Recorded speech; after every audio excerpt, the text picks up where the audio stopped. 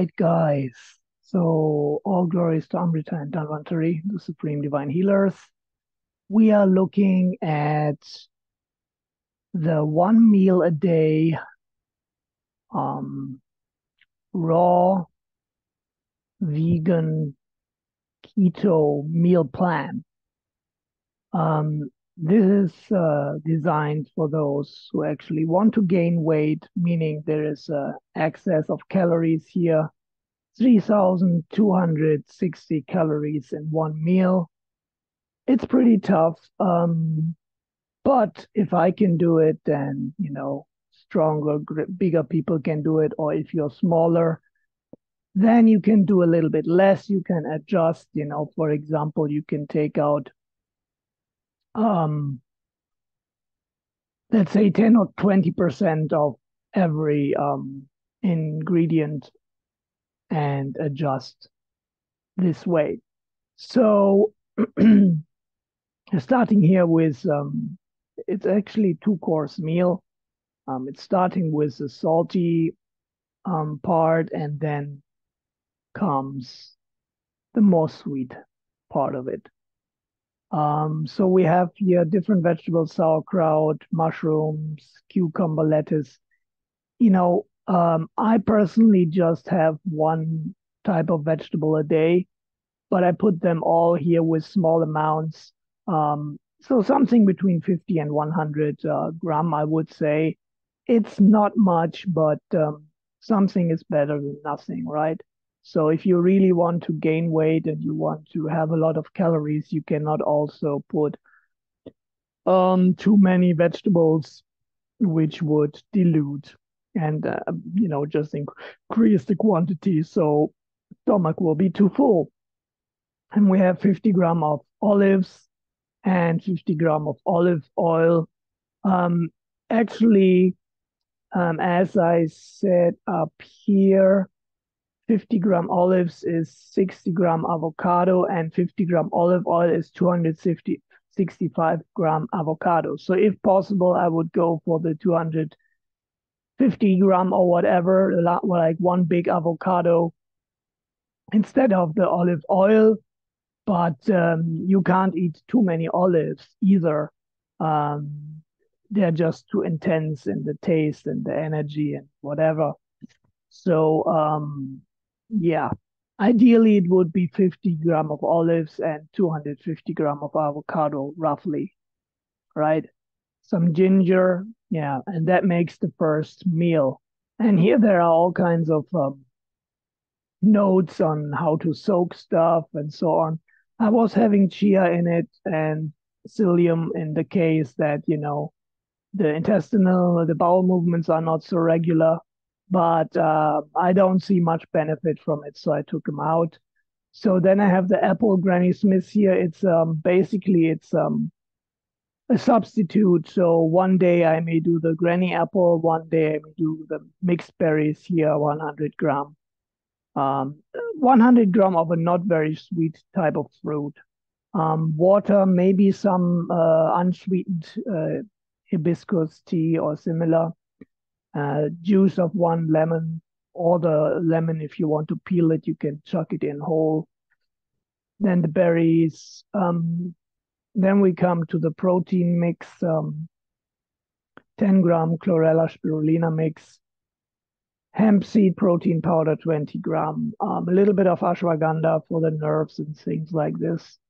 Turmeric, black pepper, ginger, a tiny bit of stevia. And then we come again to the fats and proteins. So I have this brand here, Go Raw sprouted sunflower seeds with sea salt, but obviously I make my own little germs, my own little sunflower germs. Just soak them overnight and, let them just germinate a little bit. So 12 to 16 hours, maybe 24 hours, whatever is enough. So I calculate with 100 grams of dried sunflower. And then, once they're soaked, they're about 150. But since these are, again, dried So it should be roughly the same as the dry one. So it's all just estimates, right? 50-gram coconut oil and 50-gram shredded coconut and 50-gram tahini. Okay, we have the stevia leaf powder again. Previously, I had them separate. So I'll delete one of them and make it maybe 0.5 gram. All right. Then, so this is will all be blended up to the tahini. And yeah, obviously also the cinnamon is important for the many things for the liver and also for the blood sugar to keep the blood sugar low and stuff. Then it's all blended up to tahini. And also the almonds, they should be soaked, all the nuts, all right? The cacao beans, I don't soak them, but I actually put them in the mix at the very end of the blending so that they are just roughly chopped up after the tahini. And yeah, sometimes I throw in some of the almonds as well, and part I keep for the, with the walnuts and the Brazil nuts. This is basically just like 2 Brazil nuts, 8 grams, and yeah, 50 gram of the 85% chocolate with no added sugars. Still sweet enough in my opinion. And I may have a little bit of, sparkling water with it at the end, or some of the tea, some of the fruit tea or herbal tea. But I think, for the taste, to have the nuts in the end with the chocolate and some, hibiscus tea or something like this goes pretty well. Yeah, so that's basically the whole thing. And the only thing that changes is sometimes the vegetable change, sometimes it's olive oil, sometimes it's avocado, and also the fruit, Some days it's a berry, sometimes it's some other not too sweet fruit, just around 100 gram. Then we have some things to chew after the meal. Actually, this comes with the drink, the kelp powder. We have the Himalayan salt, which I sometimes take with the juice, but I also put it in the drink.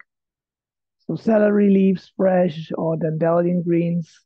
These are just options. There's also savory, I think, no, what's it called? Anyway, there are some other of these leaves also like parsley and, so you can choose. Then rosemary, oregano, black seed, nigella. Yeah. So these are good to choose for digestion and for health and so on. And then comes the drink around like 1.5 hours after the meal when I get thirsty. I have here 900 grams of distilled water, but obviously I don't drink 900 grams of that distilled water in one go. And I also mix some spring water, sometimes some distilled water. Mainly I use the distilled water if I make tea and inside the meals and so on. But if I make a drink, I usually take spring water. So I need to update that here. Kelp powder, black salt, vitamin D12, K2. Mainly I do that just in the winter. So black salt, it's also Himalayan salt, but it has a higher iron and sulfur content. So that's also good stuff necessary. Oh yeah, here is the mineral water. This is also especially a recommendable brand because it contains a lot of silica, okay? Otherwise, of course, there is some plants like horsetail that can be taken for silica. Make a horsetail tea, for example. Yeah, sometimes I also take some of the Celtic sea salt just to mix it up and get the best of all the different mineral contents in the different salts. But actually, I prefer the rock salts because they are maybe less polluted. Neem, very good against parasites, keeping the blood clean and helping the liver and so on. rosehip powder. Also, actually, I take amla powder. I'm not sure if it's here. Brahmi Bacopa, which is very good for the brain, for the oxygenation. I don't know how you say in English. You know, to take up more oxygen in the body. It's a very good brand for that. Sumac is yeah, it's a spice that I sometimes use, but it's slightly sourish and has also sodium and other. It's a good antioxidant, and look it up. Shilajit, which is a organic trace minerals compound. If you don't know, I recommend checking it out. Aloe vera, I have a mix with all these different things. And then down here, I just have these things again.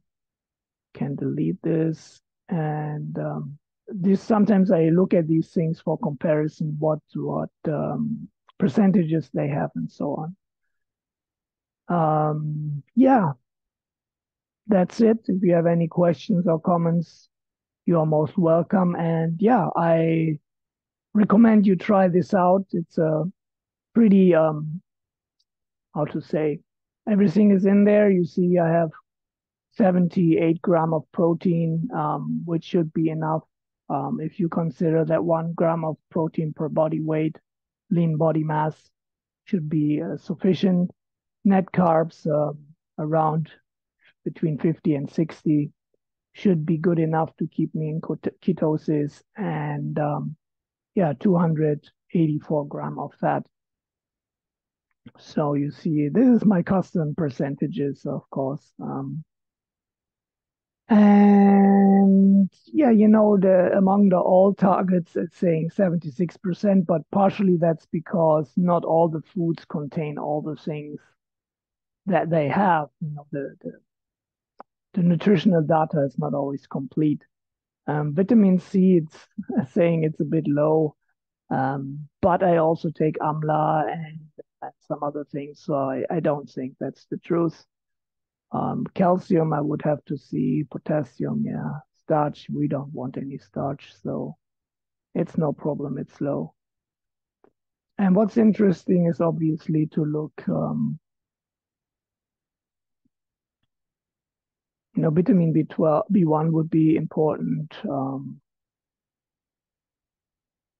It looks pretty good here. Lipids, you have to check the ratio of the poly. It says it's pretty low in omega-3. There are the walnuts, but of course they can't make up for it. So I would actually recommend taking some DHA from algae. That's the easiest way to bring that level up.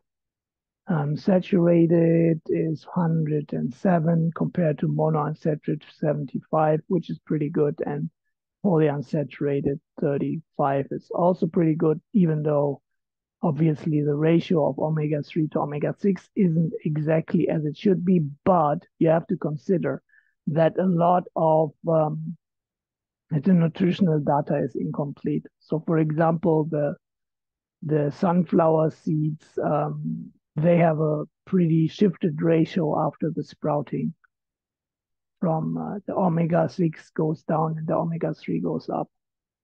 I can't tell you exactly, but copper is high. Let's see where the copper comes from. That's good. It doesn't say where it comes from here, unfortunately. What are the sources? Oh yeah, here maybe. Let's see again.